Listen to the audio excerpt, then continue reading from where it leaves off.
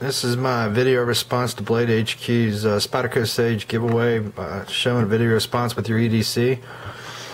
And basically I got two EDCs right now that I've primarily used. First off, this one here is a Russell Green River Hunter.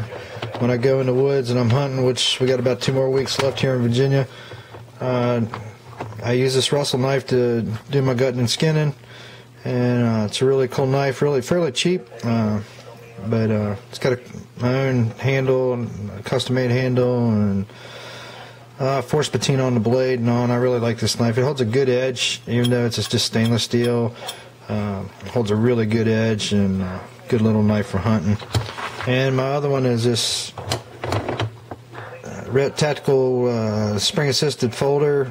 It's basically got your belt cutter and your window breaker, and primarily it's got a spring assist on the blade. Just basic plain old blade in stainless steel, tactical black, but it does really good for everyday EDC, and been using it for probably about 4 or 5 months now.